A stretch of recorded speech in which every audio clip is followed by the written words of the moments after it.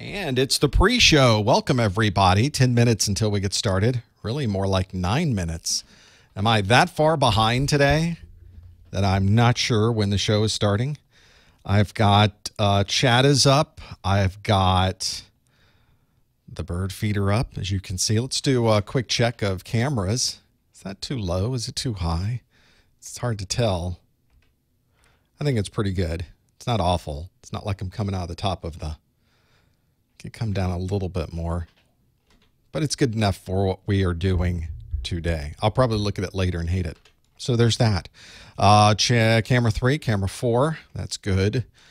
Camera 1 with me on there. There we go. That looks good. All right. Hi.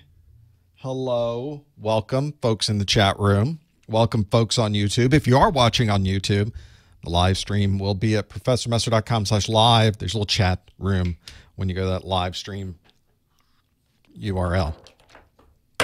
All right, we got some Singer's Soothing Throat Spray, citrus and honey. I think we're okay now.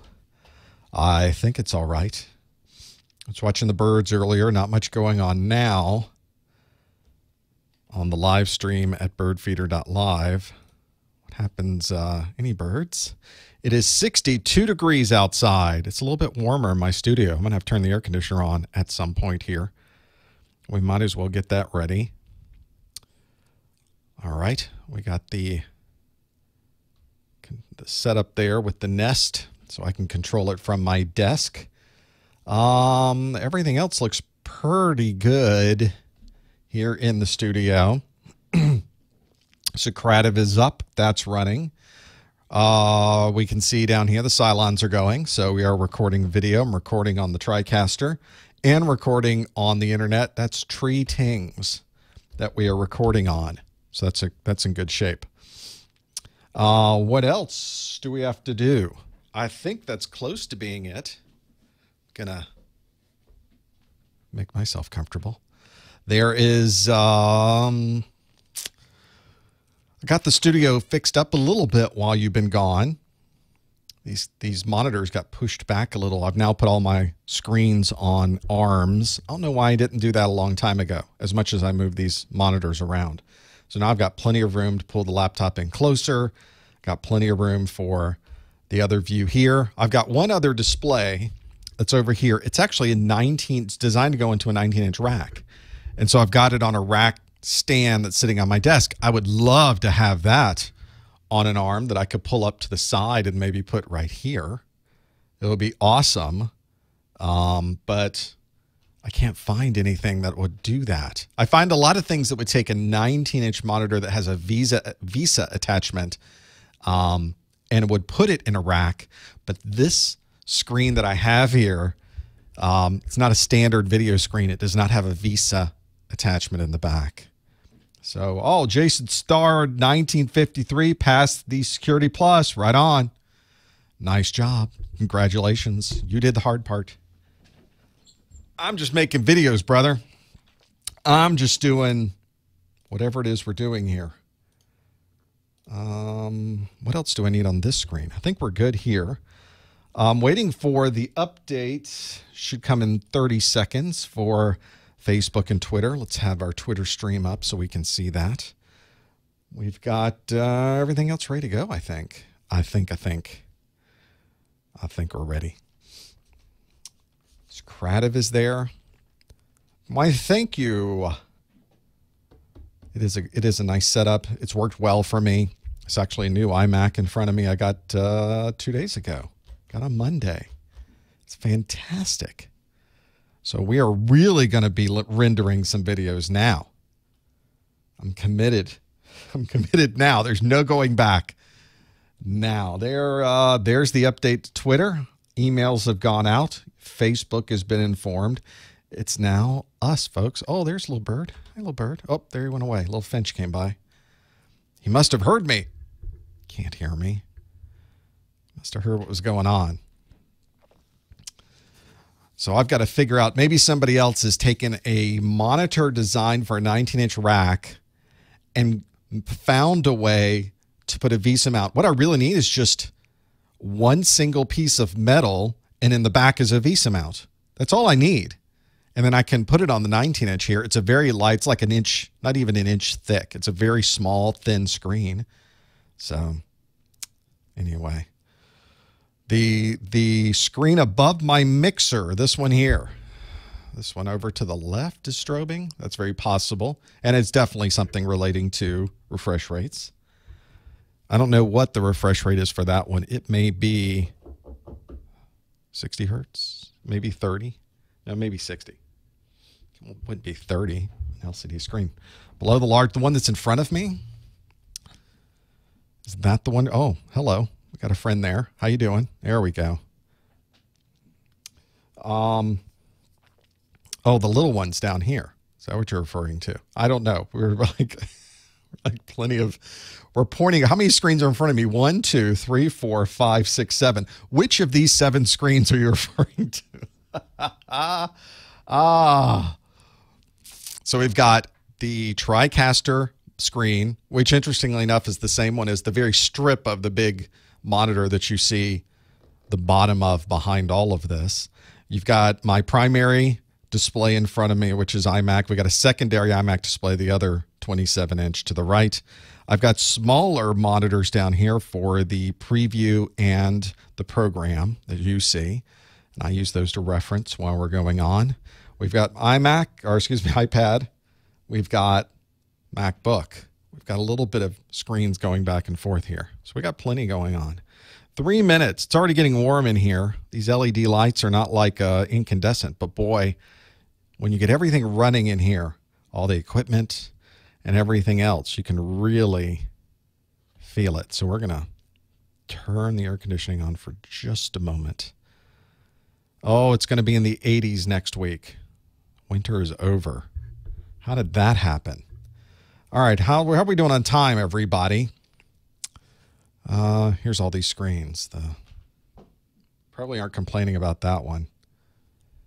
And it really may depend on what you're viewing as well. Actually, the screen that I'm seeing, the video that I'm seeing is very different than what you're seeing. The video that I'm seeing is also going to YouTube. They are recompressing and reformulating it depending on what type of platform you're on. So you may be getting the 720p stream, or if you're on a mobile device, you may be getting a smaller resolution, but they take everything, convert it. So during the conversion, you may be seeing things like that happening. How are we on time? 2 minutes. 2 minutes. And we're good. We are so good. Yes, here in Florida, the weather, Friday, high is 80. Next Tuesday, 81. So there you go. We'll be in shorts here in the studio working on whatever it is we're going to be working on. I know what we're working on. Little screen right above TriCaster show 2 iMacs or not. Well, that's entirely possible. These little tiny screens are probably, who knows? They're not strobing here. They're not actually strobing on my monitor screens either. But whenever they do the video conversion at YouTube, that's entirely possible. But you don't see that during the study group anyway. So you're in pretty good shape. We got about a minute to go, just under. What do I need to put up here? I need to put presentation. I need to put some things on the screen. There we go. There we go. Now we're in good shape. All right, everybody. Let's get ready to start a stream. I got about 30 seconds where I can, turn off phone noises, double check recordings. Voice is pretty good. Let's see. I think we're ready. I think we can do this thing. If you're not on ProfessorMesser.com/live, that's the best place to sit, watch the video, do the chat, all the instructions for getting the questions on Socrative. They're all there. We'll go through it all, of course, when we get to that part of the live stream. Let's do this thing, peoples. Here we go. Welcome to the February 2018 Professor Messer Network Plus Study Group. Hi, everybody. I'm James Messer. I'll be your host during this 1 hour of Network Plus Q&A. I've got plenty of questions to go through. We will be very busy going through all these questions. It's something that we do every month. We sit here and go through all of these. You can, of course, go through all of the replays on my website at professormesser.com. We'll talk more about all those things on the website in just a moment. We're also on Twitter. We're also on YouTube. We're on Instagram. You just type in professormesser.com/ the name of the thing you want to go to, /Twitter, /YouTube, /Instagram, and /vouchers, where you don't have to spend a full price on your vouchers. There's a 10% discount on any CompTIA voucher on my website, professormesser.com/vouchers. So that would be something you might want to consider as well. I'm able to do these study groups thanks to you, with your support. Thank you so much for everything that you do throughout the month. Of course, all of my videos are available to watch every minute of every video. Watch it for free, no registration, no payments, nothing required from you. I don't want to know your name. I don't want to know your email address. I don't ask for any of those things. You can just go to my website and watch them, professormesser.com. You can also purchase an offline version that comes with audio versions. It comes with my course notes. You can find that at professormesser.com/getNetPlus. Also, don't forget about the Network Plus Q&A. I take a lot of the questions from older study groups and I make them available on some quizzes online. You can find those at professormesser.com/popquiz. Hundreds of questions there that might help you with your N10006 exam. If you prefer to have an audio version of this replay, something that will show up automatically in whatever podcaster catching program listening app you like, you can go to professormesser.com/podcasts. And thousands of you every month listen to this. Thank you so much for your support there. That's just something, another thing that's available, no cost, nothing you have to put out for that one. Just add it to your podcast list. You can also listen from that page at professormesser.com/podcast. There's a player right there on the screen that you can use as well. Well, let's talk about Network Plus, because we're getting to an interesting part of the month. We're at the middle of February. It's February 14th. It's Valentine's Day. Who knew? There is plenty to talk about. I'm going to go to the CompTIA website right now while we're talking about this, because I looked yesterday and there was no announcement of any new exam that would be coming. And even on the CompTIA website right now, the only exam listed is the N10006. This is the version of the exam that's been available since February the 28th of 2015. But we know that CompTIA tends to update these exams about every 3 years. Now, it's not to the day. It's not like clockwork. It's plus or minus a couple months around 3 years. So they have gone 3 years and a number of months before this has happened. Now, in the past, there have been rumors. I think things that CompTIA has even said is they were shooting to make this new exam, the N10007, available in March of 2018. So we're waiting to hear some type of notice or announcement that that's happening. So we know it's coming. We just don't know the exact day. It doesn't matter if you take the N10006 exam or the N10007 exam, you earn exactly the same Network Plus certification. Also, when they release a new exam, they don't just turn off the old exam. They usually give about a 6-month ramp there, 6-month overlap, where you could take either exam. I mean, how horrible would it be if you were studying for months and then a new exam came out and you couldn't take the thing you were studying for? Nobody wants that. So they give you plenty of time, and that's why I tell people start studying right now. The N10006 and the N10007 exam objectives are available for download on the CompTIA website, so we know there must be a new one coming at some point. I've already gone through them. I've already created my course. I'm just waiting for them to actually launch it. There's not much difference between them. So if you were to study the N10006 right now, and then later on you thought, maybe I'll take the newer exam, you're in great shape, because practically nothing was dropped from the exam. Very little. There's maybe a 10% difference, 20, maybe 15% difference. I would not say 20. In fact, 15 seems long. So we don't know when this exam is coming. CompTIA just hasn't said. So we'll see. We'll see what happens on the website. We'll just keep checking back and see where that's going. CompTIA hasn't said yet. So you can expect it, though. It'll be out there eventually. And as I said, not much of a difference. So don't expect there to be this amazing new exam. It will be exactly the same exam as the INTEN 006 with a couple of new things in it. Not a huge dramatic difference in those two. We're going to do Q&A today. So whenever we do that, we know there's going to be something interesting going on with Q&A. So let's all figure out how to get to the Q&A. We're going to find that on Socrative.com. An easy way to get there is just go to professormesser.com/QA. I put that link on the main screen, so you'd be able to see that. It's one of those things that is available for you to look at right now. If you go to professormesser.com/QA, there will even be something on the screen there waiting for you, a question that's available. I have it right here. So if you go to professormesser.com/QA, you'll see this question there. This is actually from last month. So if you were here last month, you'll remember this question, you'll get it right. Or maybe you know this question, but this is a way for us to test, to see if you're really able to get into Socrative and answer this question. And the question is, which of the following would be the best use of IEEE 1905.1? The possible answers are, if you make it to Socrative, you will see this. Is it to prevent loops on a switched network? Is it to connect two remote sites over 10 gigabit Ethernet? Is it to connect multiple VLANs across switches? Is it to connect multiple home network types together? Or is it to require authentication before gaining access to the network? Now, if you were here last month, or you listened to the replay, or you know all about the INTEN 006, then you probably know the answer to this one. In fact, what happens as you're answering them, I get to see the results in real time compiling on this side. And now you can see it as well.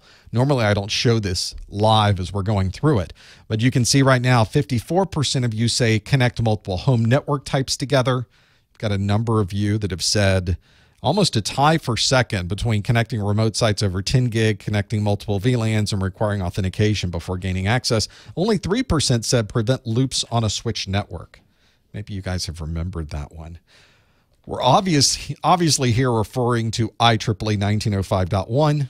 We'll talk about that in just a moment. The important thing is that you're able to see the question. You're able to answer the question. You should be able to do that from professormesser.com/QA. If you're using your Socrative app, you can download a student app for your mobile device, and they ask for a room name. The room name is Professor Messer, PROFESSORMESSER. Make sure you spell it right, or you won't see any question that's there. 1905.1, that's all about networking in the home. So that's where that absolutely came from. The multimedia over coax, 802.11 wireless, Ethernet, power line networking, make them all work together using IEEE 1905.1. It is not a technology that seems to have caught on. Not a lot of people implementing IEEE 1905.1 into their devices. And I want to say that 1905.1 is maybe one of those rare things that is not going to be on the INTEN 007. But it's still nice to have and nice to know. You're going to run across this on one of these pieces of equipment in your house. It will mention IEEE 1905.1. The problem is you need all of them to mention IEEE 1905.1.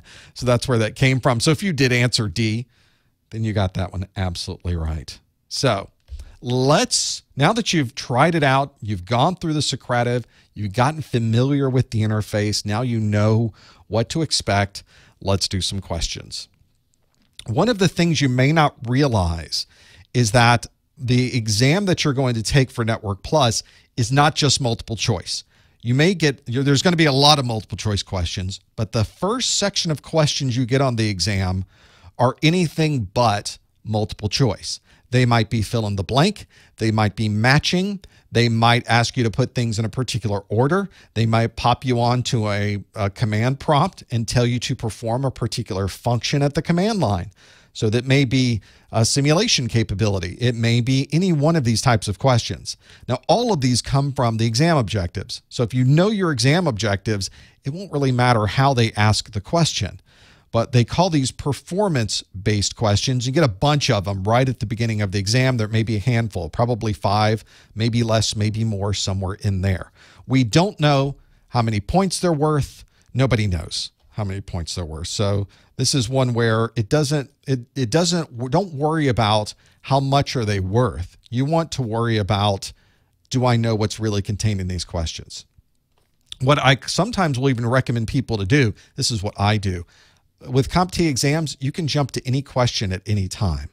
I jump over the performance-based questions because I just can't handle it first thing on the exam. I need to settle in a little bit. I need the adrenaline to stop. I need the anxiety to go down a little bit. So I go through the multiple choice questions first. And in fact, the multiple choice questions will jog my memory on things that may help me later on. So once I go through all the multiple choice, I then go all the way back to the beginning and go through the performance-based questions. That might be a good strategy for you. Some people don't like to do that. It really depends on your style. But to say all of that, let's start the study group with a performance-based question. You can't jump over this one. There's no way to go back in the study group. So here is your performance-based question of the day. And it is, name these connectors. I've got an A, a B, a C, and a D. And this, I'm not giving you any multiple choices on this one. I'm not even matching it. You have to fill in the blank. Tell me what A is, tell me what B is, tell me what C is, tell me what D is. That's what I'm looking for. Do not answer in the chat room. None of these should be answered in the chat room. You should instead go to professormesser.com/QA and put them right in there. So put in A, B, C, and D. And I'm waiting for your answers, and don't Google those. You don't want. I don't think you could Google this one because some of these are not quite right with the Googling, with finding them, with the name of what these things are. So some of you are pretty good at these. I'm watching a few of the answers come in. Some of you are pretty good at ID. I think everybody's getting the first one pretty well.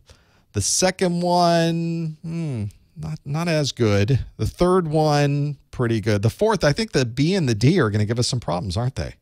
We're going to have to figure those pieces out as we go through them. Hopefully you know what these connectors are, the A, B, the C, and the D. Now, these are things you have to know on the exam. All of these come directly from the exam objectives. CompTIA expects that you are going to be able to look at interfaces, to look at cables, and you will recognize what those are. Perhaps even more importantly, they will want you to know what to do with those. So I'm giving you a pretty easy question considering what you might get on the exam. CompTIA might give you a list of a number of different applications of these technologies and would tell you, how can I match the application of the technology to the connector type? That might be that would be a pretty good one. And if you can look at a connector and go, oh, I know what uses that connector. It uses voice or video or data or high-speed networking or wide area networks or whatever it happens to be. You think you know how that particular technology is used, you're in pretty good shape. Let's go through these now. We've had a number of people answer. I see some more. I want a few more to come in. You folks are Googling madly. I know that when it's slow. Remember, I see this in real time on my side. It's really slow, and then all of a sudden, I get a lot of answers in. Let's see how we did with this one. Let's start with the first one here. So let's name these connectors. The first one, number A, is, let's see, can we even see that on my screen? I think we can't. So A would be, almost everybody got this one, a BNC connector.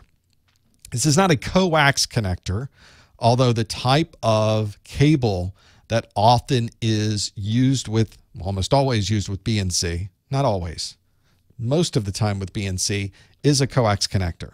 So that's one where you might often see this. And when would you use BNC? You would see the BNC connectors, they're the kind that push in and they twist to lock. So that's why you often see that being used on something. You don't want that to easily pop out, so it locks in place. Very common to see this on DS3 WAN links. So if you've got a T3 or a DS3 connection coming in, very common to use coax for that. And that coax connector almost always going to have a BNC on the end. You might often see these in other uses too. BNC is not limited to just networking. You can sometimes see it on video connectors. I have BNC connectors on the video type technology I use in the studio, which is not HDMI. It's a completely different scenario. Everything is coax connected with video in here.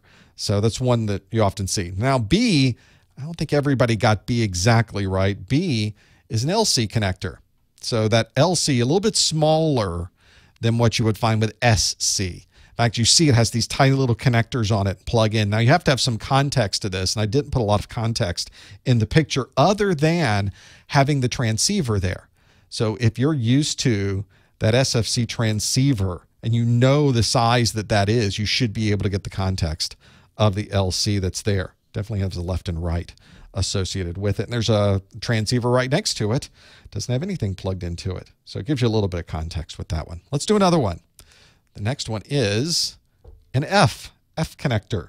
That's what you expect to see on cable television. That's probably the only time you'll see that one used, is on cable type connections, cable television, cable modem, cable data, cable voice, cable video.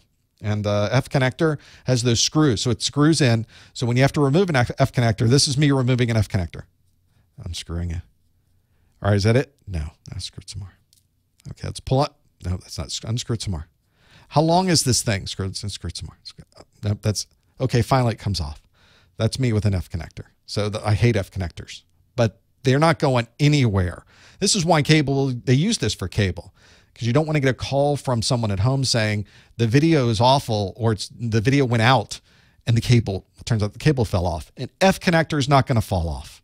So here we go. Last one. The D is FC. FC connectors, which you don't see much anymore on the fiber side. It is part of the N10006. I think this is another topic, though, that may have been dropped from the N10007. I don't think there were FC connectors on there. And that makes sense. This is what CompTIA does, of course, in these exams. I always hear people saying, these exams are so outdated. And I wonder, what are you talking about? These exams always stay up to the latest of what's going on, because FC has kind of faded out. They're relatively big connectors compared to something like an LC. And so manufacturers don't want to put these big connectors on because it takes up space where they could be putting much more interfaces on to have that there. So it makes sense for what you're doing and having all those pieces available. For those in the chat room, Windows Vista is not on the Network Plus exam. So if you're studying Windows Vista for the exam, boy, you're wasting your time on that one. What about cable modems? They're outdated and still covered. Cable modems are not outdated. We're using cable. There are millions of cable modem installations, including the one that you're using to listen in on this podcast, the podcast and the video stream. So thank goodness for cable modems, or we would not be able to use that. Oh, and you mean dial-up modems? Well, I'll tell you what, you would be surprised how much dial-up is in use today. There is an enormous amount of dial-up in use. In fact, there is a huge amount of dial-up, especially in retail. On these, if you have hundreds and hundreds or even thousands of locations, makes a lot of sense to have some type of backup, and in some cases, dial-up modem's your only choice. It's remarkable how much you really get into doing serial communication, having that dial-up connection, and that'll save you when that internet goes down. Absolutely there. So pretty important to know that technology too. So hopefully you got these right. B and C, LC, F, and FC. So if you're watching on the listening on the podcast, this was not any help for you at all. You listened into the last 10 minutes and didn't help you a bit. I'm so sorry, but watch the video stream and you'll be able to see some of these connectors. You can put some of these together. Let's do a question that my podcast listeners can enjoy at this point. Here we go. The question is, as I change it on Socrative, which of these best describes the difference between a vulnerability scan and a penetration test? Which of these best describes the difference between a vulnerability scan and a penetration test? Is it A, a vulnerability scan is used on test systems, a penetration test is used on production systems? Is it B, a vulnerability scan is performed by internal technicians and a penetration test is performed by a third party? Is it C, a vulnerability scan identifies vulnerabilities, a penetration test exploits vulnerabilities? Is it D, a vulnerability scan is used on a local subnet, penetration is used across an internet connection? And E, a vulnerability scan is associated with network equipment and a penetration test is associated with operating systems?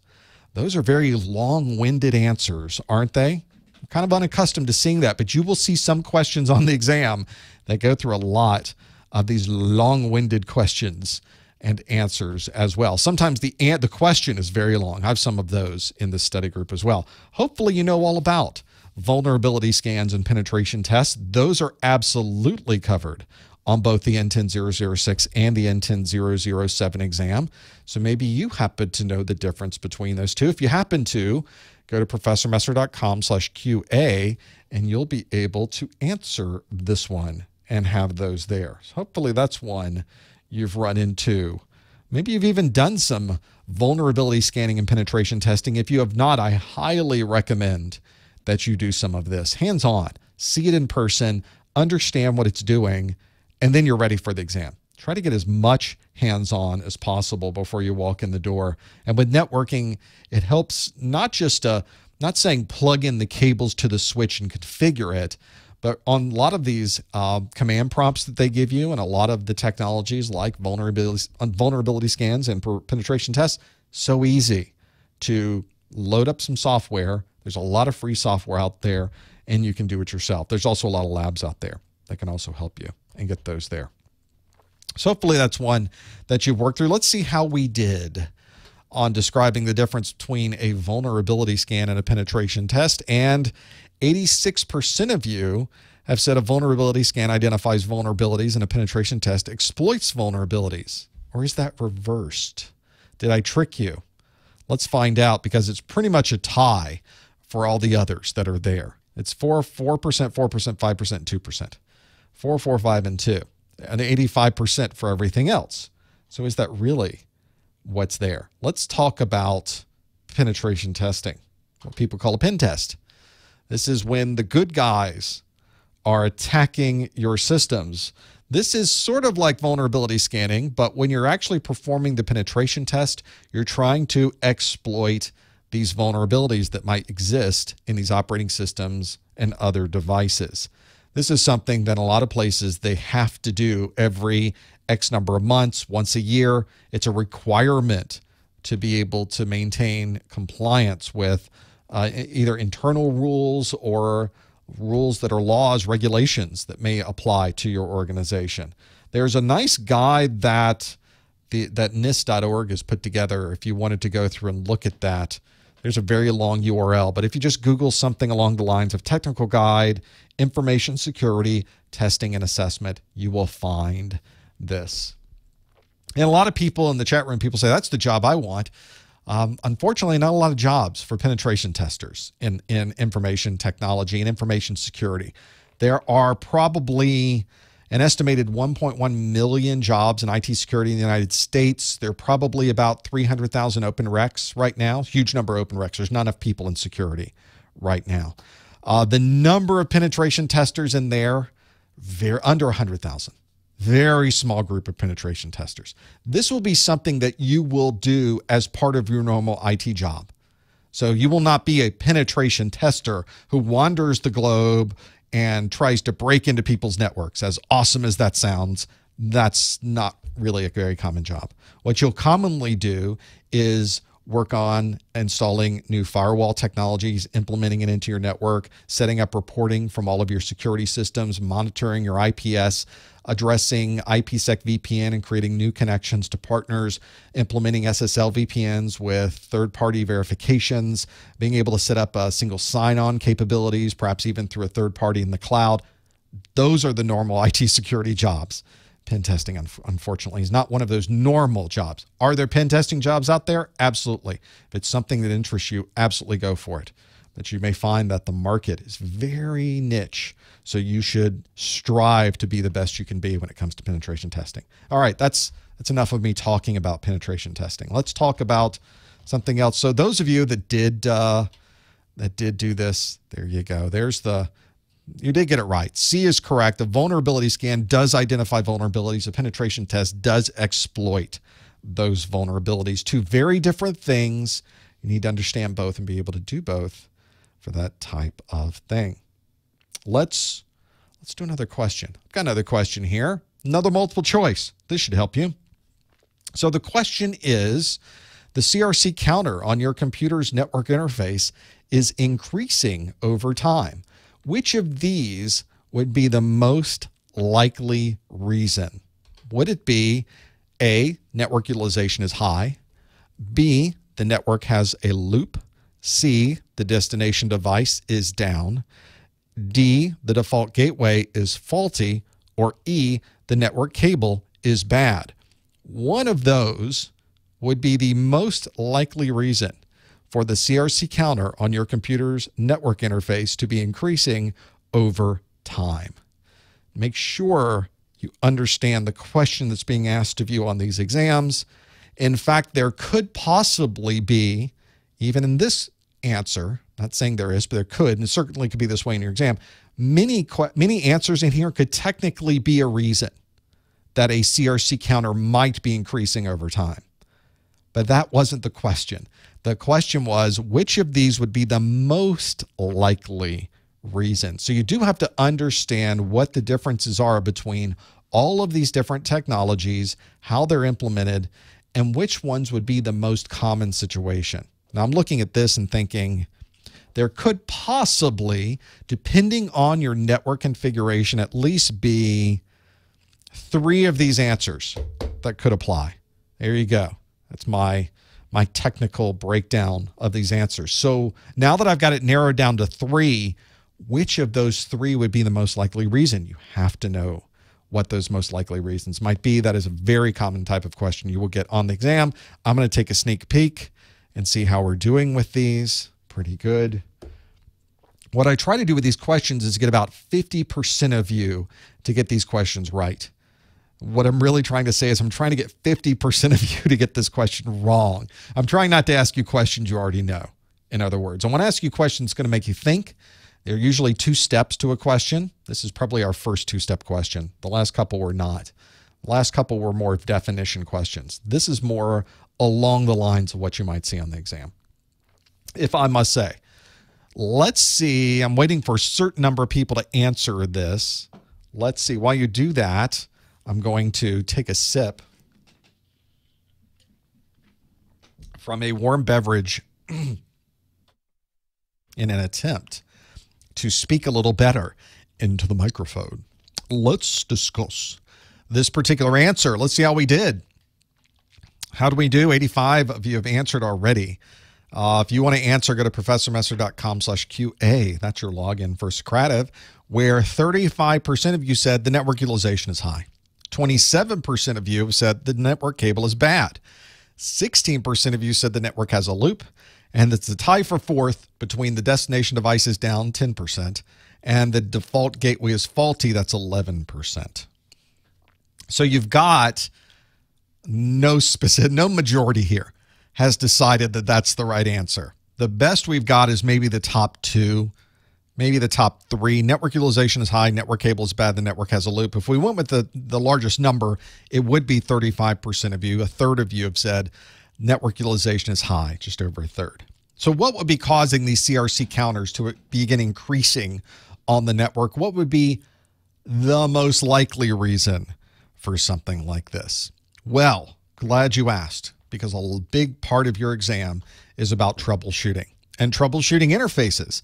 You're going to troubleshoot interfaces on switches, on routers, on intrusion prevention systems, on workstations, because they're going to tell you your network is slow and you need to figure out why they think my network is slow.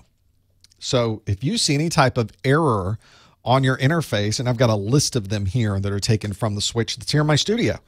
It's alignment errors, FCS errors. You need to know what those frame check sequence errors are. Single collision frames, multiple collisions frames, and on and on and on. Late collisions, symbol errors. These are errors at this layer 1 type scenario. We're worried about the signal that's coming through. So errors that you're seeing on the interface is the interface not being able to interpret what it's getting across the network. That'd be a certain type of problem. So you want to be sure to check configurations, like how is the speed configured on both sides? How is the duplex configured on both sides of this connection? Is somebody on the right VLAN for this connection? Although that probably wouldn't give you a physical type of error. But those are the type of things, if you're looking and trying to confirm, is this set up right? That's certainly one of those things that you would look at. You want to look at traffic in both directions, two-way communication, and see what the end-to-end connectivity might be. Now, if you see a type of problem associated with any of these, especially these lower level physical troubleshooting interface problems like alignment errors, FCS errors, which are the frame check sequence is the CRC error that you would see on the switch. It's called a FCS error, but you'll probably see it called a CRC in your operating systems because that's what it's using to calculate that particular error. Collision frames, especially late collision frames, which may be related to duplex instead of something else. But when you run into these types of problems, you know you have some type of physical problem on the network with the cabling. And if we look at our answers, 35% of you said network utilization is high. A CRC error means that the frame came into the adapter and it was not looking well. It was scrambled up. It didn't pass the checksum. It had some type of issue. The frame check sequence did not match the rest of the data. It's a parity check and it said, sorry, this is corrupted. We're not even going to look at this frame. It's a mess. I'm going to drop the frame and I'm going to increment my counter with one particular CRC. But network utilization wouldn't cause a frame to be corrupted. The frame would still get to me eventually. It may be delayed, but it will get to me eventually. The only time we would see frames that are having problems like this might be if there is a half duplex network, which don't exist anymore, by the way. And we might get a collision, but then it would show up as a collision on my list. In the collision counter, it would either be a collision, single collision frame, a multiple collision frame, or a late collision. Late collisions are especially bad for many reasons. But it would not cause a CRC error, not as we're seeing it there. So that would not be the most likely reason, especially today. Not the most likely reason because you don't have any half duplex networks anymore. The network has a loop. Again, we would be seeing a lot of traffic. We'd be overwhelmed with traffic, but all the traffic should be okay. We should be able to look at every frame and the checksum should check out on every single frame, even as it's coming through at massive amounts. We may be dropping frames, but none are coming through corrupted. Just because the network gets busy, the frames don't somehow become malformed. That doesn't happen. They only become malformed if something else has happened. How about the destination device is down? Well, you're getting no frames then. There's nothing coming in. If you're not talking to that device, you don't get any errors because there's no data whatsoever. So that's not our problem. Default gateway is faulty. That's a possibility if a default gateway is faulty, but it would have to be faulty in a way that you're always communicating to that device and the gateway itself has had a problem with an interface and that interface is causing the particular problems. But that's not really where you see CRC errors. If you see CRC errors popping up on the screen, you should immediately start thinking about how data is going across the network and your cabling. The network cable is bad, is probably that is your 99% of the time, that's your problem with CRCs. The other 1% of the time is your hardware really is going bad. If you have a switch interface or an interface that's on an Ethernet card and that interface is going bad, then obviously there will be errors associated with that. But 99% of the time, it's going to be a cabling issue. Which of these would be the most likely reason? I'd say the network cable's bad is 9. That's it. That is by clearly the most likely reason. 26% of you got that one correct. Unfortunately, I was shooting for 50, so I failed you on that one. But on the good side, now we know all about CRC errors and working through this and having them there. So somebody mentioning, I said in the question that the CRC counter on the network is increasing over time. Well, that's kind of how they increase over time. They increase as time goes on. They go up. Now, maybe it would stay constant, but in this particular scenario, we're getting an increasing number of CRC errors. Maybe the cable is pushed up against a desk and every time somebody sits down to work on this problem, they push the desk even harder against the wall and crimp the cable even worse. It's a counter. It's a counter in keeping track of what's going on over time. And the most likely reason, whether it was increasing over time or not, your most likely reason is probably the network cable is bad. So was that extra information? Probably. You'll get a lot of those on the exam too. But that's usually how it works, by the way. Suddenly it starts off couple, and then it gets worse. And the next day it's even worse. The next day it's because something's happened with the cable. Maybe they're bending it every time they open the door. You know, it gets worse and worse and worse. So your answer is E, the network cable is bad. 27% of you got that one absolutely right. There is so much in this exam. Why is there so much information in this exam? I don't know, but there is. Networking itself is full of acronyms. It's full of specific details about speeds and feeds. It talks about security, encryption. There's IPsec tunnels that combines networking and security and crams them together. So many different things associated with it. I've gone through every single one of my videos. I've taken every bit of text and every graphic, and I've stuck it into a document. These are my Network Plus course notes. If you've seen these before, you may not realize these started off, this is the actual started off as 15 pages. The 15 pages thumbnails you see on the screen is where it started. And I said, you know what, that's not good enough. I went back to every video and I went and looked at every single document, every single slide, and took every bit of information. Can't even see that because of the bright lights there. Every bit of text from everything. This is the printed version of the course notes. This is 65 pages long. So we went from 15 pages, I just added 50 pages to it. 65 pages of course notes. This is the physical version that you can buy. There's also a digital version available. That's not the right screen. That's the right screen. There's a digital version available for $15. Every bit of this money goes back to keeping this craziness around me running, doing these live streams, creating new content. So you're not only getting something that I really think is going to help you before you go in to take your exam, but you're also helping to support what we're doing here. This is not a replacement for a textbook. This is not a replacement for watching videos. This is not a replacement for getting hands-on or doing Q&A. But when you finish all of those, you just need some way to do a Cliff Notes version of what in the world do I need to know. It's all here in this document. There's good stuff here. I've got all the pictures, every graphic, everything that is listed. So if you're the kind of person who wants more data, this is a lot of data. You're going to like these course notes. Go to professormester.com/npcn. You can get the digital version. If you get the printed version, by the way, I give you the digital version for free. So it comes with it. You can download them immediately and start using them. Put them on all your mobile devices. Put them on your laptop. Put them on your desktop. Wherever you go, they'll be in front of you. They'll be available. And if you get the book, you'll have something you can take around with you. Yeah, my Security Plus course notes were over 90 pages long. So they're getting bigger and bigger because you've said, I want everything. So now I'm just putting everything in there.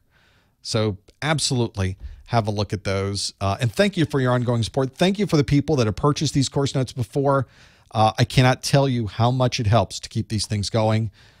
We really do appreciate it.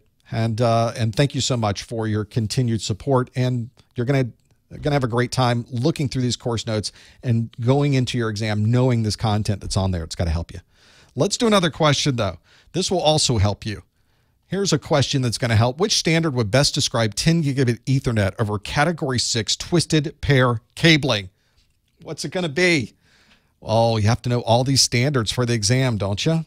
So if you think you know, go to professormester.com/QA. Do not say in the chat room, because your possible answers are A, 10G base T, B is 10G base TX, C is 1000 base T, D is 10G base TR, and E is 1000 base TX.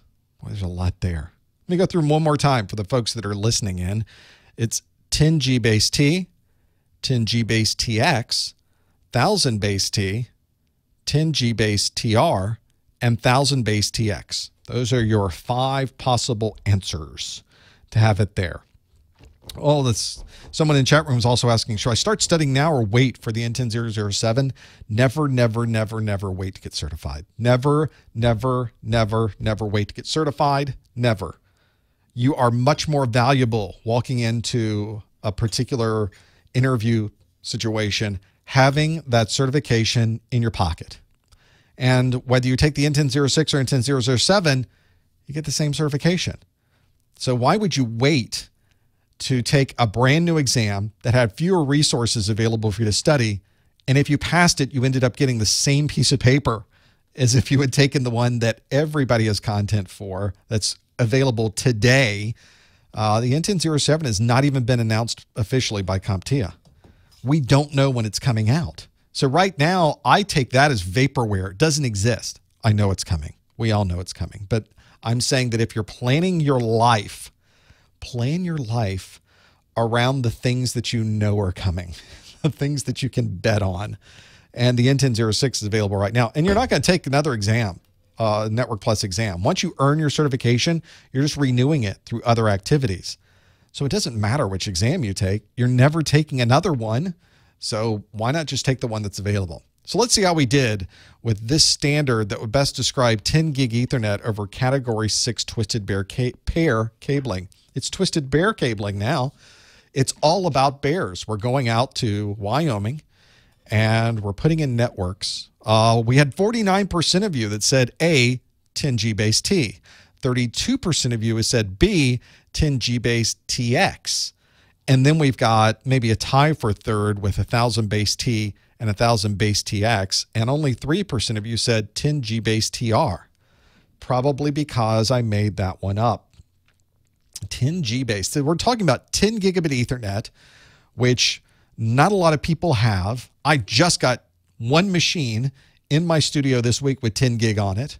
So, and I don't have any other 10 gig, so it's running at gigabit. I need to get more 10 gig now. See how this works with me? So now I need all 10. We got to swap everything out, everybody. We all need 10 gig. No, I don't. I don't need 10 gig. It would be nice, but I need some type of cabling to be able to cable all this 10 gig together. So there's a number of different options when you're talking about 10 gig over copper. So the one that is the standard that you will most commonly see for copper and 10 gig is 10G base T. It's a standard that's been around since 2006. This is what we call running over a cable that can support 500 megahertz of signal, because that's how the frequency of the signal is going over the pairs. This is quite an upgrade, and it had to be because we were putting so much more data on these twisted pair cables. We didn't increase the number of pairs.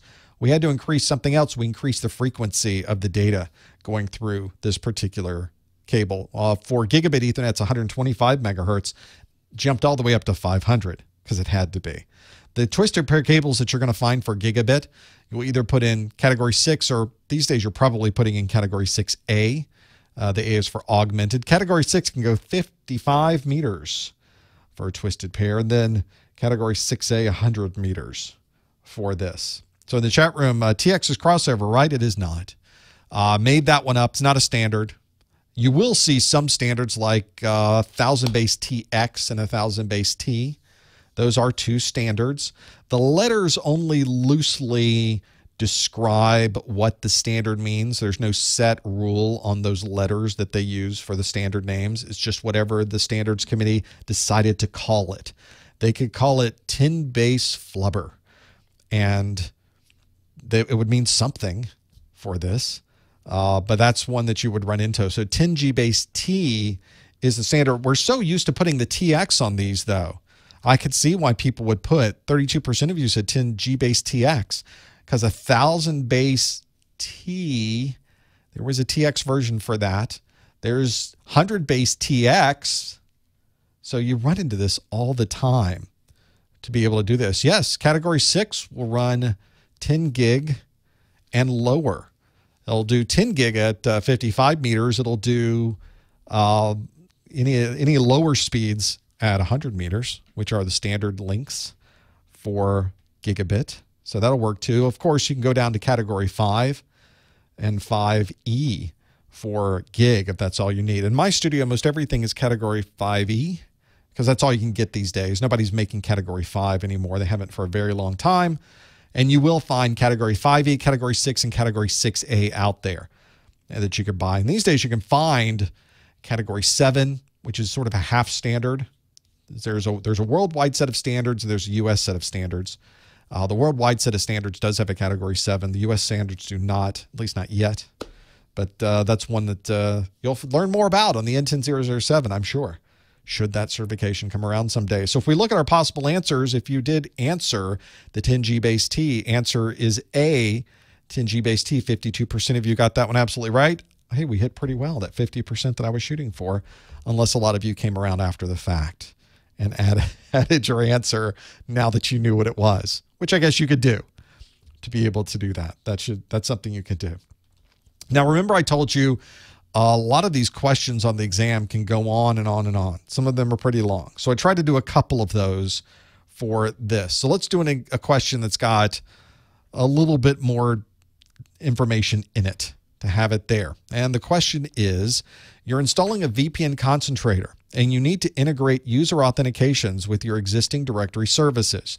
Which of the following would be the best choice for this requirement? Would it be A, IPsec? Would it be B, SSL? Would it be C, Radius? Would it be D, STP? Or would it be E, WPA2? So the question is, you're installing a VPN concentrator and you need to integrate user authentications with your existing directory services. Which of the following would be the best choice for this requirement? Would it be IPsec, SSL, Radius, STP, or WPA2? If you think you know the answers, go to professormesser.com/QA. If you don't know the answer, still go to professormesser.com/QA and take a stab at it. Do not answer in the chat room. I don't want to do that.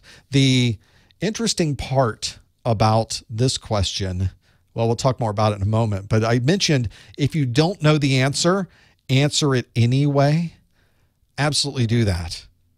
You should absolutely do that. As far as we know a number of things about the exam, but CompTIA doesn't share how the exam is graded. But what we think we know is that if you answer a question, you will get points for that. If you guess at a question and get it right, you get points for that. If you don't answer at all, you get no points. If you get it wrong, you get no points. There's no penalty for getting it wrong, in other words. So one of the things that's important is that you're able to read the questions and answer them and don't leave them blank. Never leave any of these questions blank. If you're getting near the end, there's 60 seconds left and you've got 10 questions left, mark all of them A. Make a Christmas tree. Do something. Put something in those. It could be the difference in you passing the exam and you not. Take a stab. You mark them all A. Maybe statistically you think, well, I got 25%. Because on the real exam, there's usually 4 answers. So maybe you get 25% of them right. Out of 10 of them, get a couple right. I'll take that. It's better than getting them all wrong. So take a stab as you're going through those.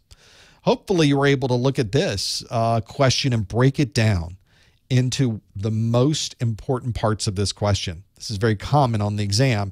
You need to be able to look at everything on the exam and break apart what they're really asking of you. And if I look at the answers, a lot of you, I think, knew what was asked of you. But a lot of you, I think, jumped at certain words and certain things that were on here and may not have hit the exact point of this particular question. Let's look at how you did with this one. You're installing a VPN concentrator. You need to integrate user authentications with your existing directory services. Which of the following would be the best choice for this requirement? And how do we do? 64% of you said Radius. A tie for second at 16% apiece said IPsec. Another 16% said SSL. 4% of you said WPA and nobody said STP. So the important part of this question is that why you're doing this, the reason for integrating user authentications with your existing directory services doesn't matter. You're installing a VPN concentrator. Has nothing to do with the answer, by the way. It's a reason that you would need to do it, but it has nothing to do with the final question. But you see VPN concentrator and you think, oh, VPN concentrator, IPsec, SSL, we got clients, we're doing host checking. What is it? What are we doing with VPNs? The question I'm actually asking is almost nothing to do with VPNs. It has to do with authentication. You need to integrate user authentications with your existing directory services. That's the question. So which one of these would be the best technology to integrate with directory services? Let's see about remote access authentication. Very commonly, you're authenticating through a VPN, SSL. Maybe you're on your network and authenticating. You're logging into a switch and you need to authenticate to the switch. You're logging into a router. This happens all the time as network administrators. So something we need to do. Can't even see this. I got this big thumbprint on the screen. Can't even see it. Let's send that to the back. Look, now we can't read anything. Let's get rid of, I can't, we could sort of read it now. The thumbprint's going to be, it's going to be something we can use to add flavor to the answer. So what we need is something called AAA, Authentication, Authorization, and Accounting. That's what we need. And usually there's a server that will provide that authentication capability for us. It's centralized. The benefit here is imagine that you had 100 switches in your network and you're a new administrator. You just joined the group and now you need authentication access to these switches. Nobody wants to log in to 100 switches and set up your username and password.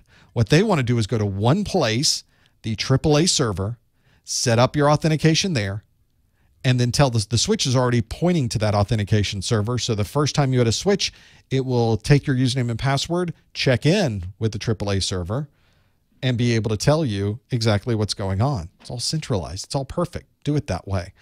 Most commonly, we use a particular set of protocols to make that happen. It's very common to use Kerberos. For example, when you log into Windows, it's Kerberos that is providing that authentication.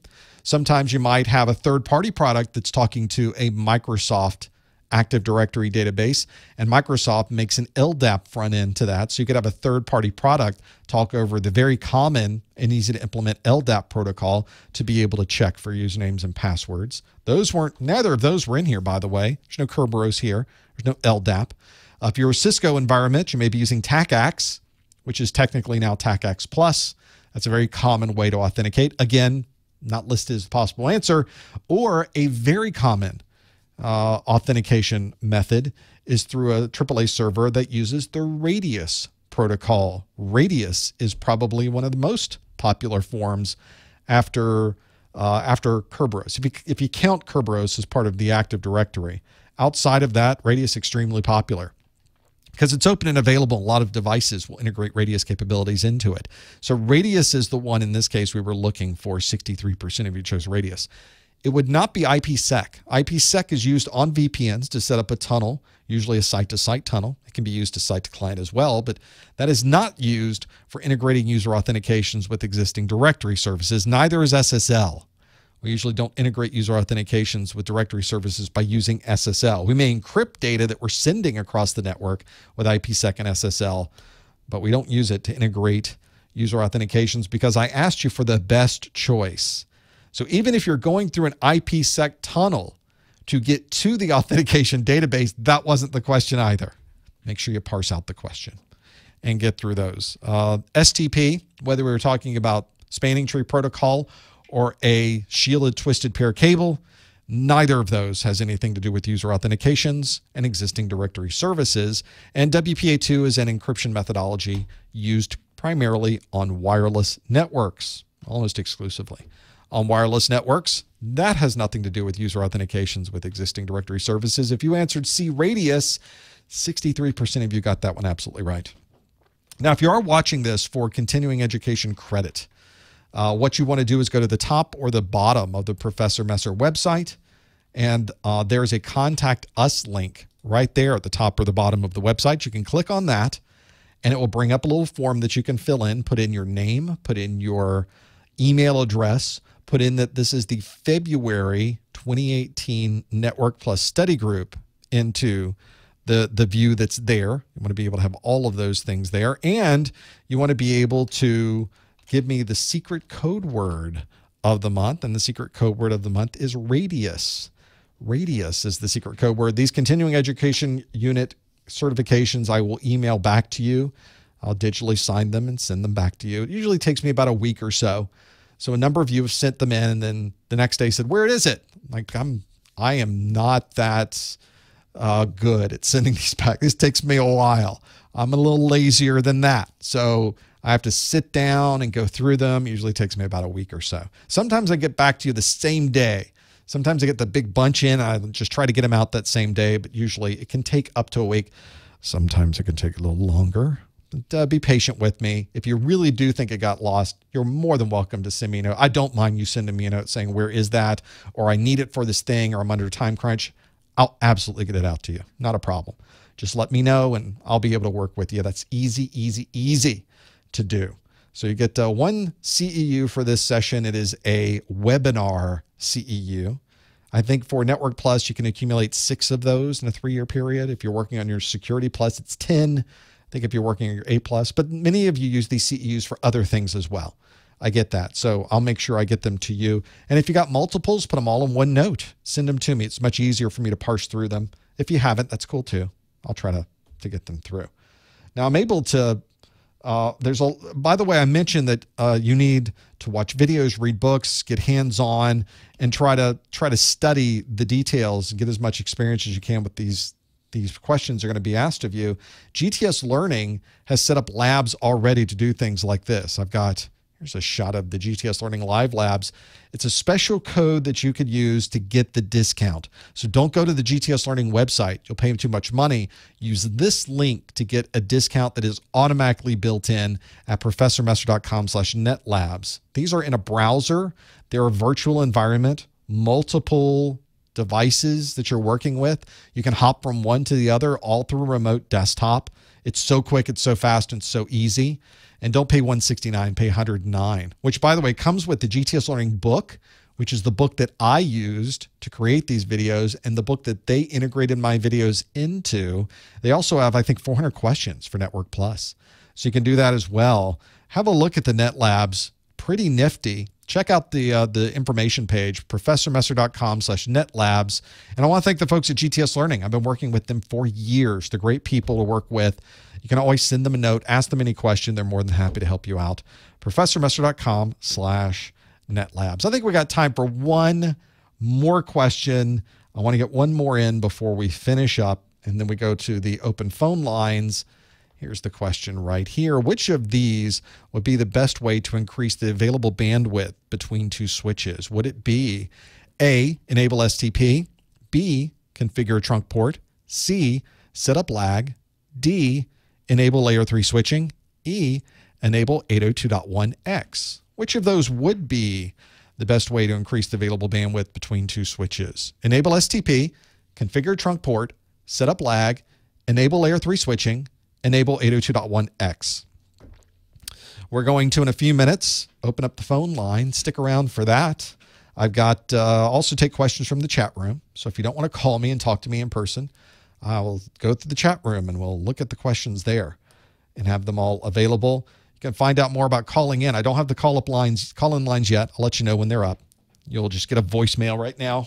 If you're watching on a replay, you'll get a voicemail. But you're welcome to leave your question. I just may not be able to answer it very easily. You can always go to the top or the bottom of my website and hit the contact us. That comes directly to me, and then I can, if you're sending me a CEU, you can put anything in there you'd like. Always have those in there. If you answer this question, professormesser.com/QA. Let's see how we did with this one. It's another one we're a little torn over how we would increase available bandwidth between 2 switches. How would that happen? Well, let's see how we answered this one. Again, we didn't get a majority. 38% of you say configure a trunk port. 23% said set up lag. 18% said enable layer 3 switching. 12% said enable 802.1x. And 7% said enable STP. Oh, how are we going to know the answer to this one? Well, we do run into this one. This is a technology you absolutely need to know about for both your NTN 006 and I've seen it on the NTN 007 exam objectives.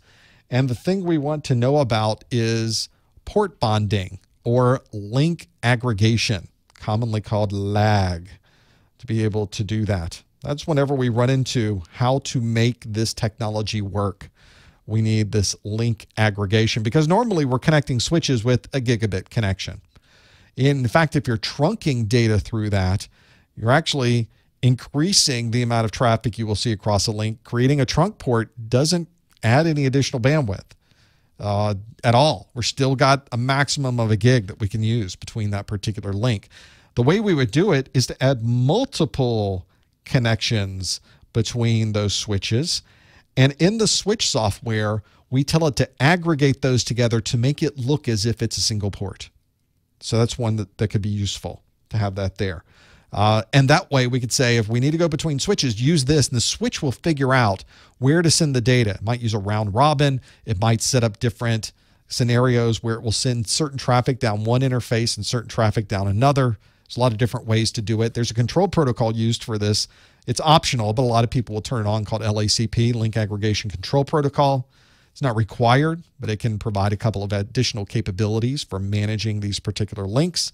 And it, boy, will increase the aggregated amount of traffic between these two. Link aggregation is the correct answer. Setting up lag C, 26% of you got that one absolutely right.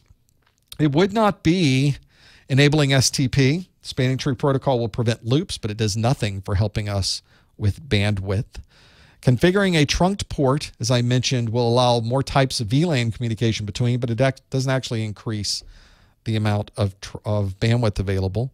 Enabling layer 3 switching allows me to route, but again, doesn't help me with bandwidth between switches. And enabling 802.1x as an authentication protocol, maybe keeping people out, sort of increases the amount of available bandwidth. Is that what we're thinking? That's not the right answer. That's not the best way. I did put in the question the best way. And although locking everyone out of the switch would really be the ultimate way to increase the available bandwidth, that's not the best way. You'll probably get a phone call. So if you answered C, set up lag, got it absolutely right, 26% of you. This is, by the way, a question directly from the exam objectives. Make sure if you are studying for any CompTIA exam, your first thing should be to download the exam objectives. Before you take the exam in, the first thing you should do is go in and look at the exam objectives.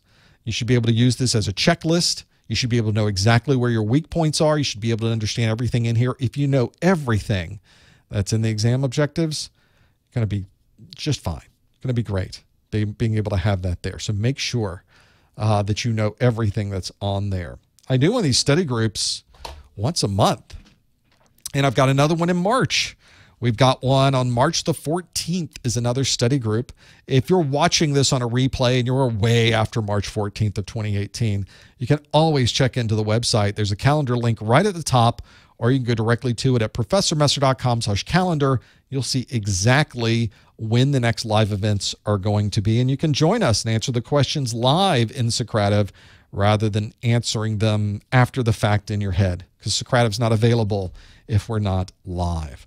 Well, we've come to the end of the first hour. Stick around for the second hour. We actually went a little bit over for the first hour, but stick around for the second hour. I will answer some phone line questions. We'll get more detail in there.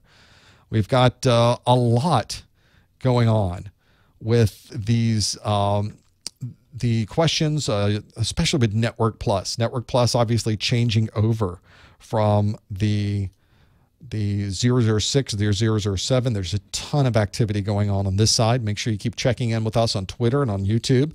I imagine you'll start to see new new Network Plus questions or videos going up there soon. So it could be good. Could be good to have that there. The important part, though, is that you're able to see them. So make sure you check in on YouTube or subscribe to the channel so you can get notifications about that. Don't forget about my course notes at professormesser.com/NPCN. And also the folks at GTS Learning with their Net Labs. And join us. Check the calendar. You'll be able to check us every month and join us. We just thank you for being here. We wouldn't be able to do this without you being here and being able to answer questions with us. Stick around for the next hour. We've got questions, maybe the next hour. We'll see how long my voice holds out. We'll see how far we can go with that. Stick around. But if you can't, I understand that well. We'll see you next time on the Network Plus Study Group. Okay, we've got phone lines. I need to bring up the phone lines and have this here. There, right. Let's get this show started.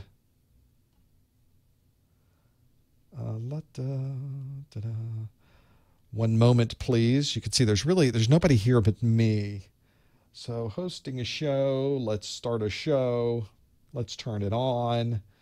And I'll put a phone line up here so you can see the number as well. You can also see the phone lines at professormesser.com/live and see those well for having them available. Let me bring up my view because I have to call into the phone lines as well to have this here. And let's check this one, click that other thing, click here. I got a lot of things to click right now. Let me call into mine. Well, here we go. Beep, beep, beep. It doesn't go beep, beep, beep anymore. I missed the Skype. Telling you beep, beep, beep on here. Line. Please enter your... Okay, I will do that. I will type this in and a pound sign. Enter your 6-digit PIN number. Well, okay. And boom, there's me. I think I am. Host. See? We're now in the host room. See, I'm now in the host room. See how that works? Got all of those available. The phone lines, if you'd like to call in, 855-785-7545, toll-free number in the United States. If you are outside the United States, it's also a free number if you use Skype. So Skype, you put a +1 855-785-RJ45, and you can have that in there as well. And you can call in because we've already got people calling in. We should, we'll go straight to the phone lines, then we'll come back to the chat room. Let's go to the first call. Looks like the 591 or another number there. You there, caller? What's your name? Where are you calling from? Are you there, caller? I hear you. Are you on mute? Hello? Oh, there you are. Hi. Hi. Hi, what's your name? Hello. I'm speaking from Bolivia. Oh, from Bolivia. Welcome. What question do you have today? Yes, I passed the Network Plus exam the last week. And how did you do? Great. I passed. The course notes was very helpful. Nice. For me, was great, the course notes. So I probably need to have some course notes in Bolivia. Is it Spanish? Do I need to have Spanish course notes? That was my big mistake. I take the exam in Spanish, but I studied all the materials in English, and was confusing for me to translate in Spanish. A little bit different. You had to translate on the fly as you went between the English and the Spanish. I'll have to get a translation done to help for next time. Very difficult for me because I study all the materials in English. Is there a particular set of topics that, without giving anything away from the exam, I don't want to violate any of your candidate agreement, but are there particular topics that you would tell people, be sure you know these things before walking in the door? Okay, I guess the very difficult part for me was all the routing protocols. There are questions about what is the exactly routing protocol we need to use in a particular case. It's one of those things I think I mentioned earlier is they're not interested in you defining what STP is as a protocol. They want you to know how you use that to be able to solve a problem. Exactly. Having flashcards is great, but just being able to do a definition isn't going to help you very much on the exam. You obviously need to know that. You need to know that STP is Spanning Tree Protocol, but you also have to go to the next step. What does that do for me? How is that going to help me when I start using this on the network? That's a good tip. Yes, that kind of questions are in the exam. The first question I have the simulations, but the first questions are scenarios. You have to be sure what is the acronyms of each, all the acronyms that are in the Network Plus acronym list. Mm-hmm. All that you have to know. This is one of those things that I think is all over the place. In fact, I saw somebody online today mentioning, oh, if you take one exam and you don't pass, when you walk in again, you're going to get exactly the same exam. You don't. Everybody's exam is going to be different. It's an enormous pool of questions. So the things that we're talking about here, you might see on your exams. Other people are listening might see it on their exams, or you might not. What I really recommend is people go back to the exam objectives and look to see how much of each section is going to be covered, and maybe that would give you some ideas. Well, congratulations on your new Network Plus. What is next for you? Thank you. I'm started studying Security Plus. Nice. Right now, I'm studying. I want to buy the notes, but first I want to watch the videos. Start with that. I don't know when I will call you in March to ask you which exam I have to take, the 401 or the 501. You've got a kind of a choice right now, too. The 401 is going to be retired. It will depend on which exam you take. The English language exam for the 401 will be retired in July. All other languages for the 401 will be retired in December. So it's going to depend on which one you decide to take. Right now, there's a lot of material available for the 501 in English. I don't know if there's a lot of material available for the 501 in Spanish. It probably is. But if I was going to sit down right now and choose one for myself, I would choose the 501 because I'm not that good at studying quickly. It takes me a long time to study. So I will usually pick the one that I know I can take in a year if it happens that way. And I know the 401 for me is going to be retired in July. The 501, I think, is a little more focused of an exam topic-wise, and I think it fits my study habit a little bit better. So that's the one I would probably choose. But look at both exam objectives. They're both available. And depending on your time frame, you might choose the 401 over the 501. It just depends on what your plans are. Okay, thank you very much. The good notes were very helpful for me, and the books. I want to buy a book for start studying. Fantastic. Best of luck. Congratulations on the Network Plus, and best of luck with the Security Plus. I appreciate the call. Thank you so much. Take care. Bye-bye. That is great news. That's what you like to hear, as somebody who's gone through it. People in the chat room are asking, okay, so we got this current N10 006 exam. When is it going to be retired? We don't know yet. They haven't announced that it's going away yet. So we don't know when it's going to be retired. Let's just say 6 months from the beginning of March. I'm kind of going with that right now. Let's say that comes out on March the 1st. They usually give 6 months. That's when it would be retired. So we don't know that for sure. I'm just guessing at this point because the N10 06 hasn't been even talked about retirement officially. Yeah, plenty of unofficial, and I get that. But I'm going with what's out there on the website. Let's go to the 804 area code. Are you there, caller? What's your name? Where are you calling from? Hey, can you hear me? I can hear you. My name is Jeff, and I'm calling from Richmond. I actually was going to ask a question about the date of retirement, but you just sort of covered that. Easy. So I'll go on to my next question. I just had a few little quick Let me see. You're going to ask about cable types. That is really weird because that's exactly what I had. No, it isn't. Yeah. So specifically, I'm actually a security analyst, and I come in and I decided I needed to expand my networking knowledge a little bit. So I'm taking the Network Plus first. Okay, good. Good. And I pretty much, whenever I take practice tests or anything, I get everything right except for questions specifically about cabling or questions that have very specific nuanced things about like 802.11 or something, just really in-depth things about certain wireless stuff and frequency ranges. And I was wondering if you had any recommendations. I know you mentioned your NPCN link on your website that has the all-in-one sort of big PDF. Yeah. I think I might buy that. And do you have any other additional recommendations for just getting those like rote memorization things down? Because it seems like you mentioned earlier that a lot of the questions aren't like flashcard based, like do you know what this is? But with cabling, I feel like it might be a little bit in that realm of like you just either know it or you don't.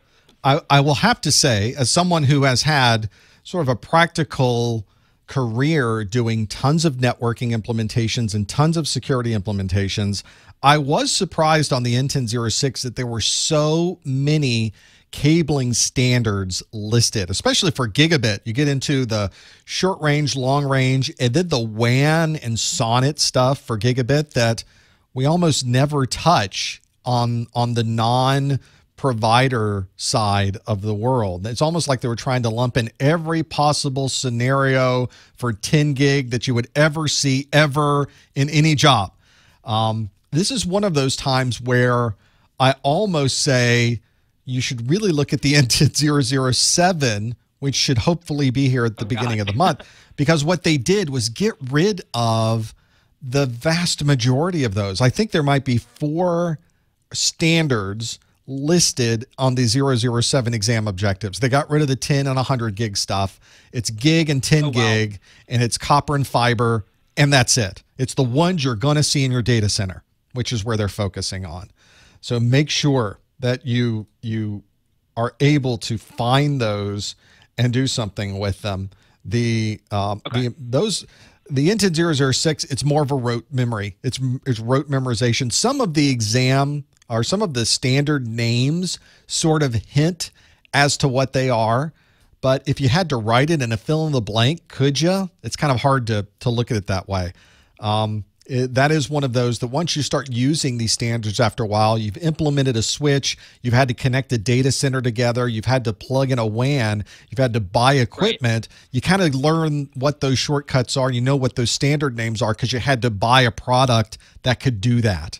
But if you haven't ever done that before, I can imagine that's a challenge trying to remember what all those different standards are. So this may be one of the few times I would ever tell somebody, maybe you want to wait for the 007. Maybe that one would be easier if that's really what's holding you up. Okay, I will definitely consider that. Thank you for the advice. Last question. I hear you mention a lot in the videos that there's a chat, and I was trying to find it on your website, and I couldn't find the link. Is there any way that you could push that up on the screen so that I could get that link? If you go to professormesser.com/live, it's embedded onto the page. So it's just under the video. Okay. Just keep scrolling down. It's under there. If you go to the website and you click on the number of students that are online, it brings up all the open chat rooms at the top, and there's a live event chat is what that's called. So you should be able to find it. So they are a little bit hidden on the screen. I tried to put it at least so we'd be able to find some of it. And once you find the one that's under the video, you can click the pop out button and make it its own window. You can move it to another screen. You got a little bit of flexibility with it. Okay, cool. Thank you so much. Best of luck, Jeff. All right, bye-bye. Bye-bye. That's one of those challenges. I kind of like what they've done with the 007 exam. I don't want to say stop what you're doing and take the 007. Start studying the 006 now. Almost everything is in the 007. There's very few things. I think I hit the 2 things today that aren't in the new exam, and those are relatively minor. When you wouldn't be bad learning those things either. But the 007 exam, a much tighter exam. I like what they did with that one. Back to the phones. Back to Florida, 561 area code. Are you there, caller? What's your name? Where are you calling from? Yes. Hi, Professor Messer. My name is Ed, and I'm calling from Miami Lake. Welcome again, Ed, in Miami Lakes. I miss Main Street. I got to get down there eventually. What can we do for you today, Ed? Well, I'm studying for the 401 exam and keep track of current events that are happening around the country and the world.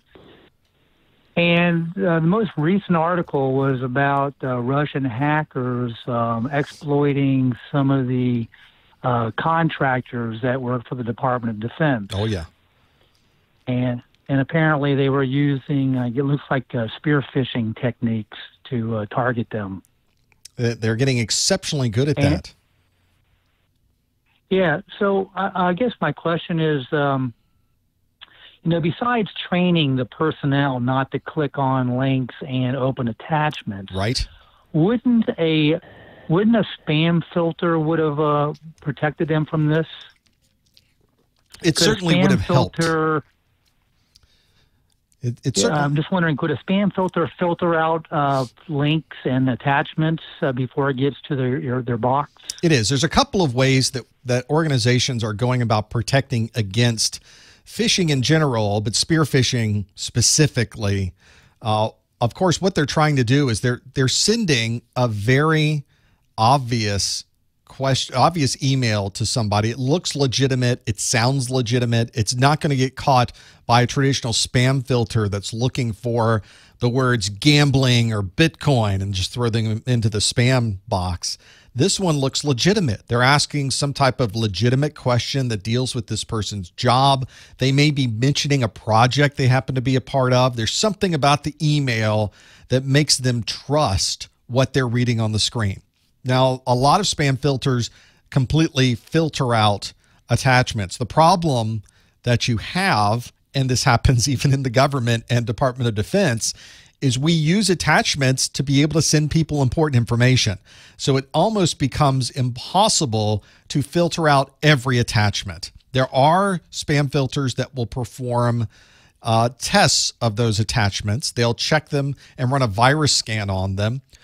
In some cases, the most modern technologies will take those attachments, send them to the cloud, have the cloud execute or run or open that attachment in a sandbox, determine if it's malicious, and then inform the organization that an attachment has gotten through. Because that takes time. That could take an hour, it could take a minute or an hour, depending on what's going on and how the queue is.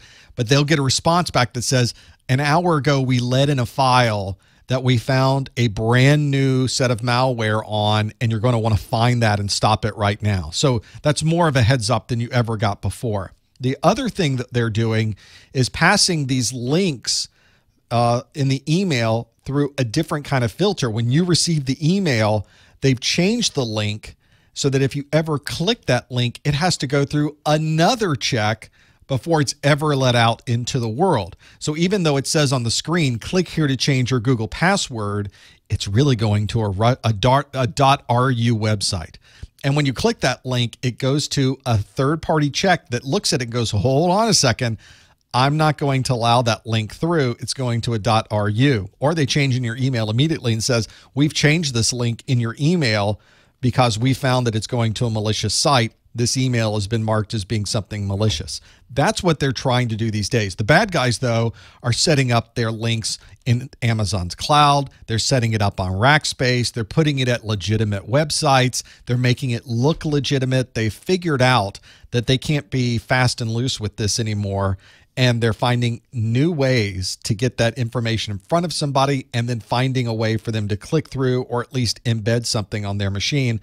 And part of the problem also is we continue to fight with these 0 days or even unknown vulnerabilities that the bad guys know about and we still haven't discovered. And they're using those a lot of times to get access to these machines without having to worry about any type of authentication and clicking. It's a constant battle. It's a constant race to be able to block and set up filters on things. And what they do is change their tactics and go around the filters that we have in place.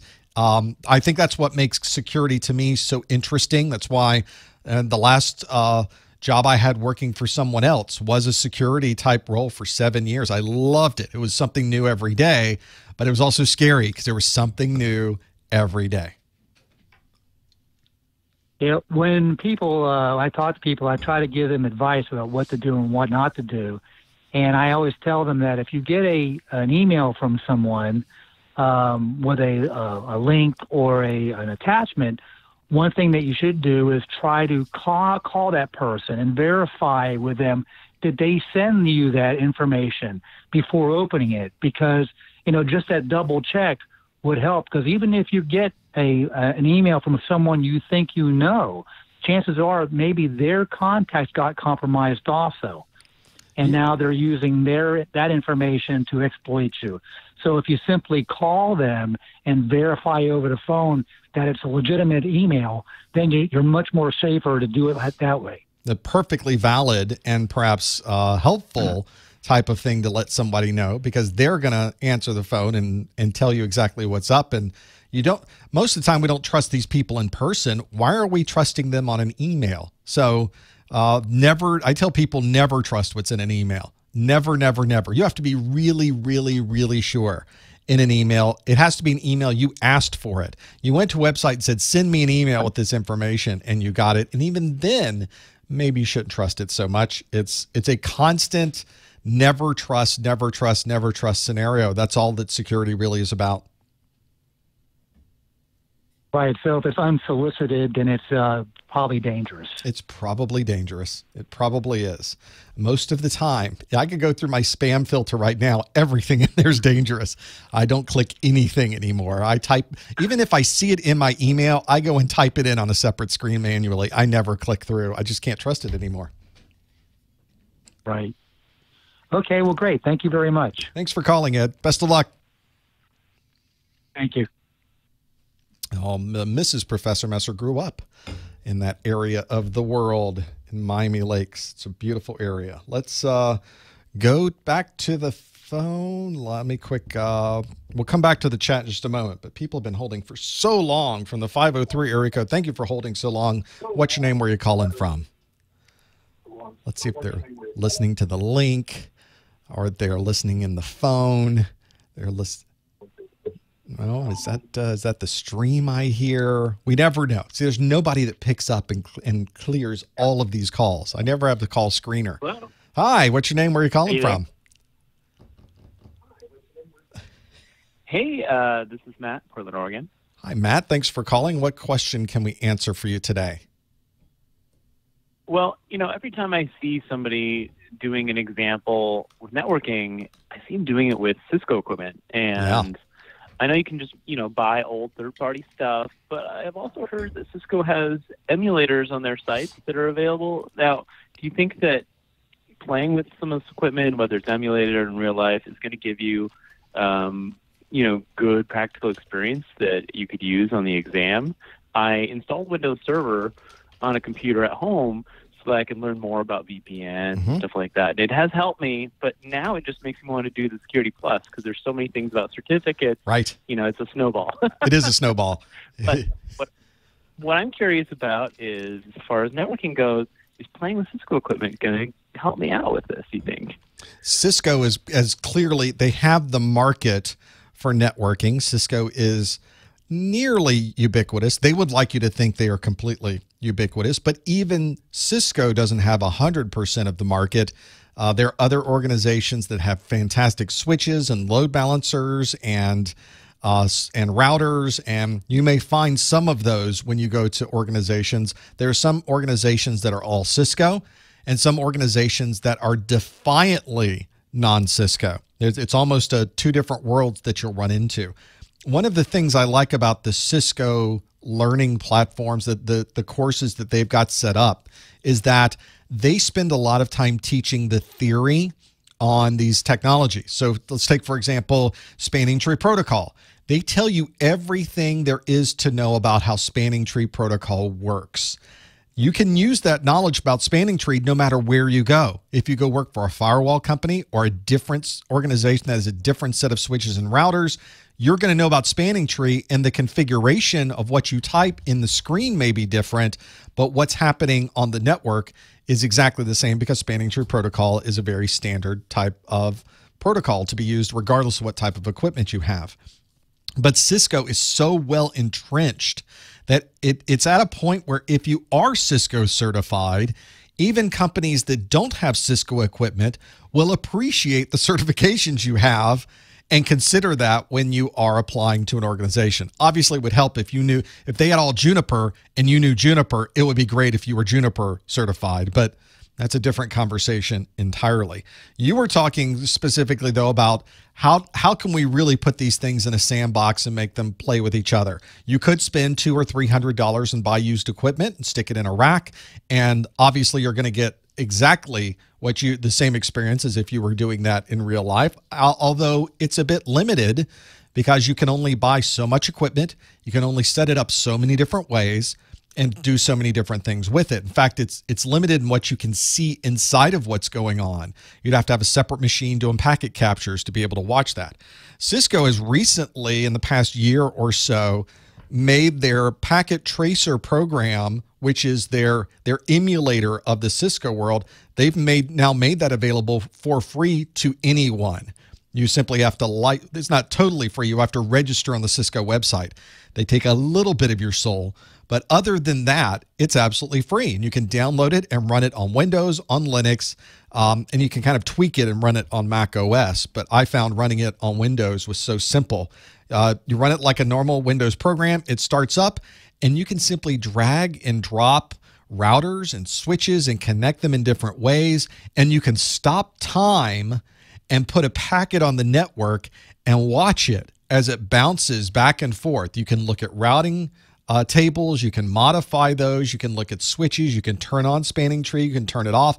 It really is a remarkable front end. It does require that you have some Cisco knowledge. So there's a little bit of a ramp. There's a little bit of a learning curve to get into it.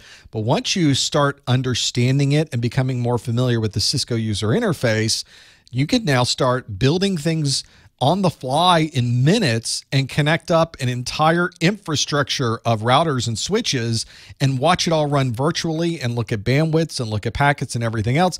It really is a great program. If you're studying for your CCENT, it covers about 95% of what you would need to know for the CCENT, probably about 80 to 90% of what you would need for a full CCNA. Once you get past the CCNA, Packet Tracer has limitations because it is an emulator in how it works. But it doesn't cost anything. You don't have to have licenses of code. It's a really neat program to play around with. It's a lot of fun to play around with. If you're really getting into networking, it's crazy what this thing can do and what they've been able to do with it. And I highly recommend that people, if you have any interest in getting into Cisco, make sure you get Packet Tracer and play around with it. If you're studying for your Network Plus, it's a little bit overkill for Network Plus. It's not something that's required for you to get your Network Plus certification.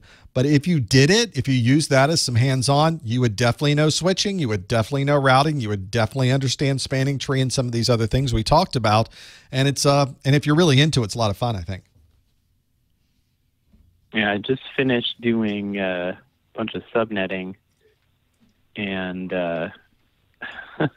spent about a week watching and rewatching and reading and rereading. Yeah. And finally, I think I'm getting like 85, 90% of it. But this has been the most brutal part of studying for the Network Plus for me. Even though I knew binary, building that table and thinking about it in that way, it's entirely new to me. And so now that I've got that going, I didn't realize how important it would be, and I studied through for the Network Plus and I realized how many holes I had. I studied, so I've got the subnetting going through, and now I'm like, okay, well, I better relearn some of the stuff about spanning tree and trunk. Oh, yeah. And some of the things, and it seems like it's maybe kind of Cisco specific, even though Network Plus is supposed to not be vendor specific.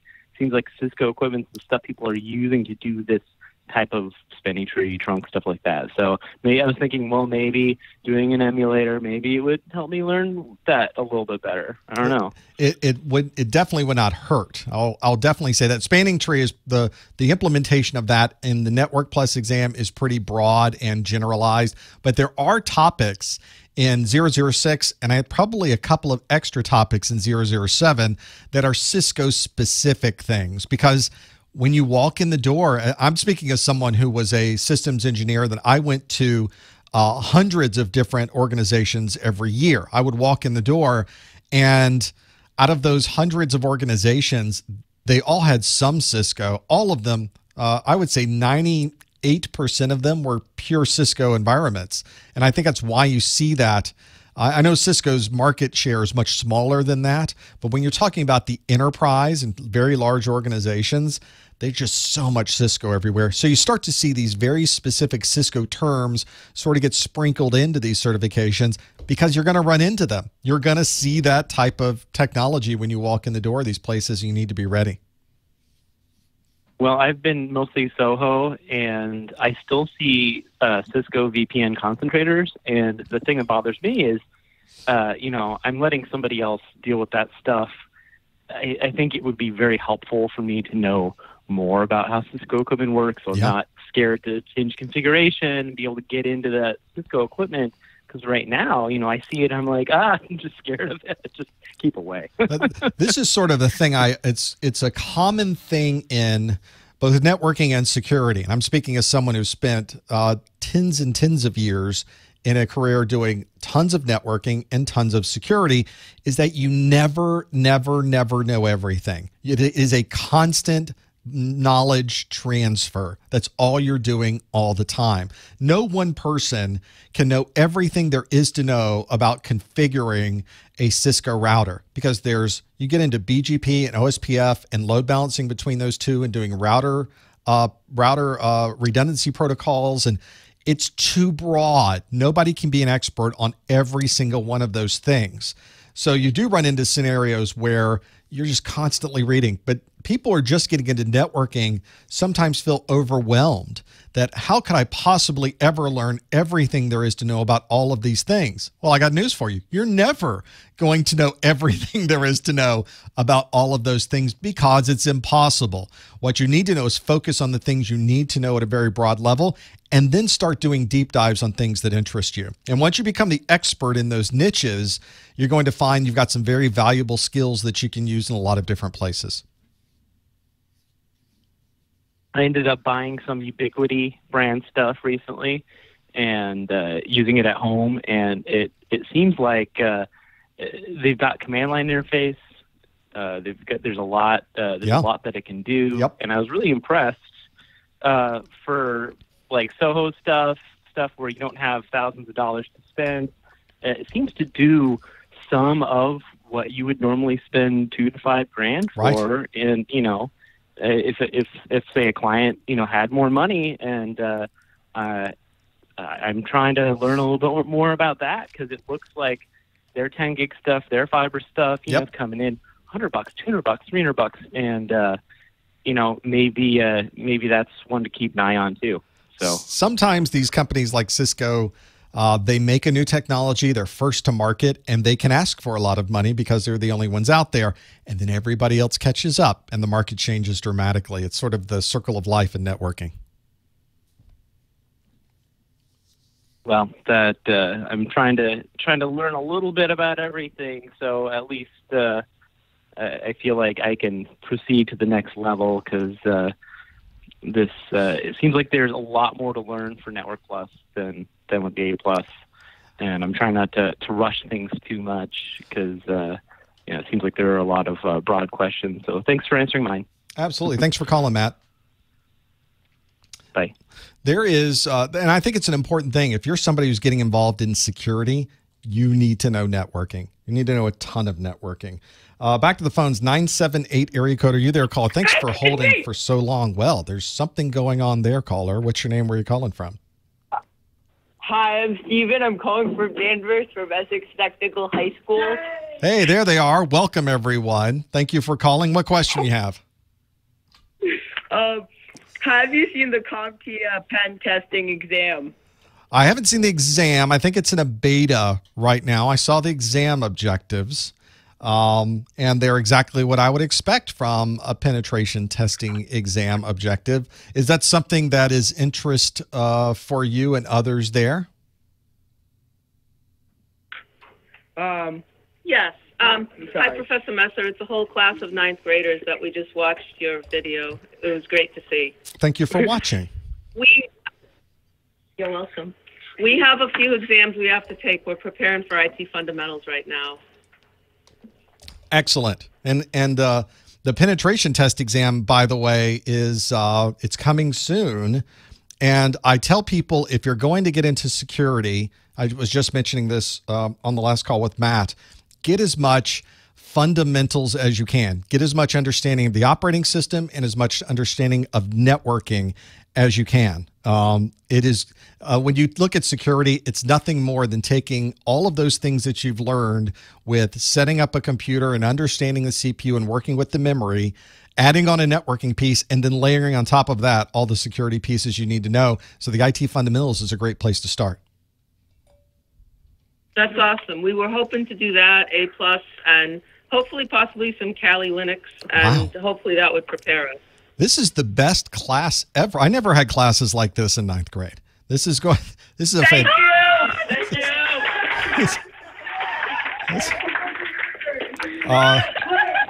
Professor Messer. Thank you.